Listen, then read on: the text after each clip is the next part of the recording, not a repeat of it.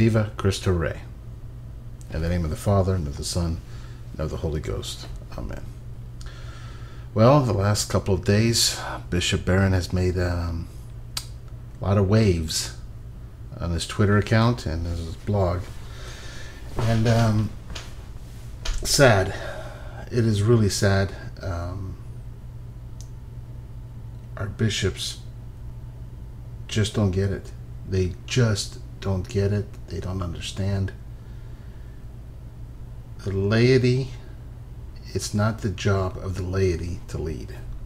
Now, I hijacked Complicit Clergy's website here because I like how they did this banner here for Bishop Barron, because that's what he says. That's what he claims to be his job. It's not his job. Now, here's a couple of tweets.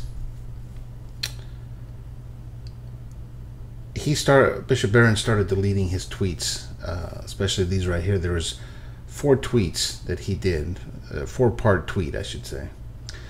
And the 2 of 4 was unavailable. I could try to view it, but then you get down here, failed to load tweet. And then within about an hour after I took these screenshots, they were non-existent. They were removed altogether. But Bishop Barron is a microcosm of the problem that is worldwide. It's sad but true.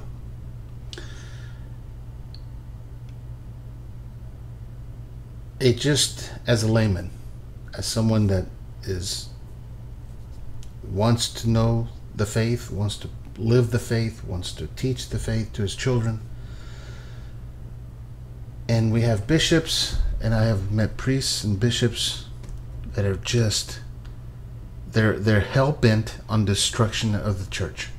They really are. Now, I have also met some wonderful priests and a few, you mean few, good bishops. But no one has to take my word for it.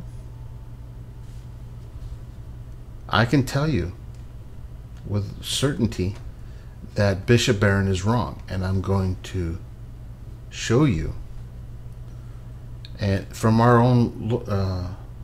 Lord's own mouth, how it is the bishop's responsibility. So the best thing to do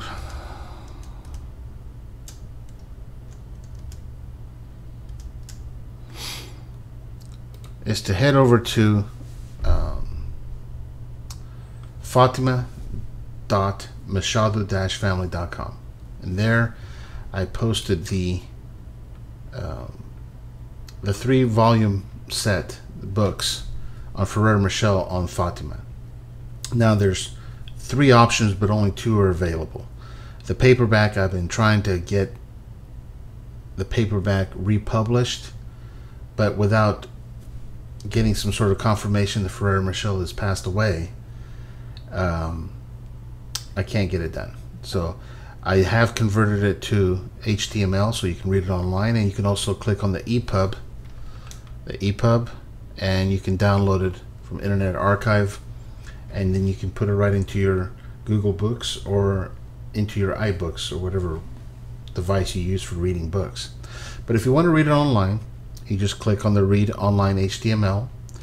But we're going down here to the Volume 3, and this is going to be real short and to the point, but this is the bishops.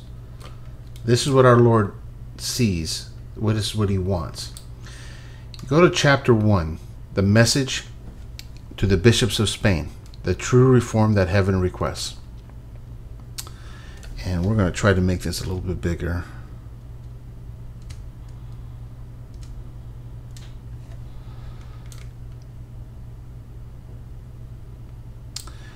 And let me just read this to you. And if any bishops are out there, that I doubt they will ever watch this video, but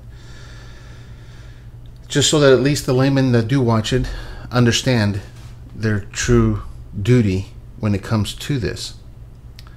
If Bishop Barron happens to read this, please follow it. But the message of Fatima, Sister Lucia, in June of 1941, and she was writing to the Bishop of Spain, or actually she conveyed this to the Bishop of Spain, to one of the bishops of Spain. But I'll just read it to you so you understand. So the revelation of June 12th, 1941. Once again, this divine communication took place on a Thursday evening during the holy hour, which Lucy made faithfully each week in conformity with the Sacred Heart's request at Père Le Mignon. But this was no ordinary Thursday. It was Corpus Christi. And in addition, that evening, Sister Lucy was undoubtedly united in spirit with the pilgrims at the Cova de Iria, who were going to spend the night in prayer to begin the ceremonies of June 13. Here is the most complete account of this divine communication, addressed by the seer to Archbishop Garcia y Garcia of Valladolid. He was the former bishop of Tui, who for this reason had become one of her spiritual advisors. To satisfy the desires of our good Lord and your Excellency with the greatest clarity possible for me, I explain what the good Lord deemed to communicate to me so that I could pass it on to you. With the permission of my superiors, I have the custom of remaining in prayer in the chapel until midnight from Thursday to Friday.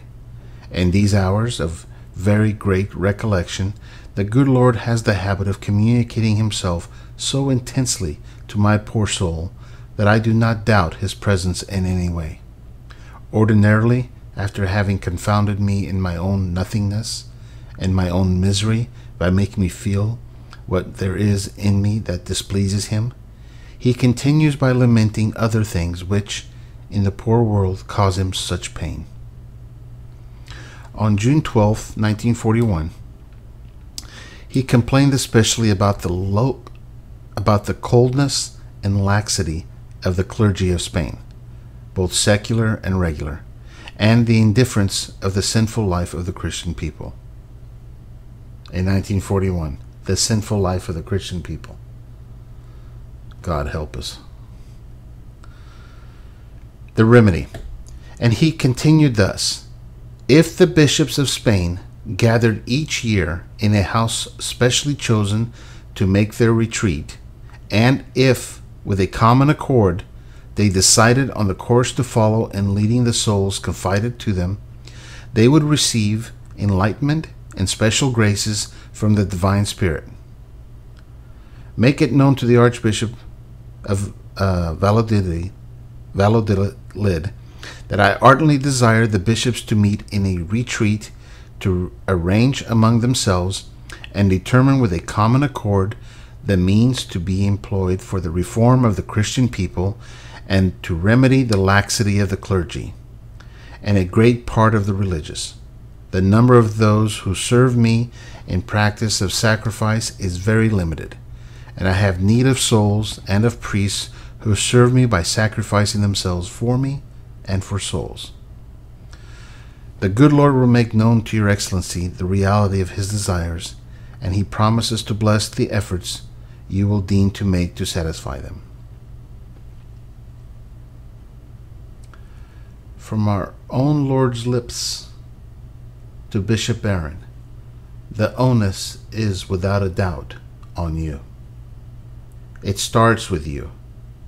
If without the leadership of the clergy, the layman can do nothing. In fact, it reminded me of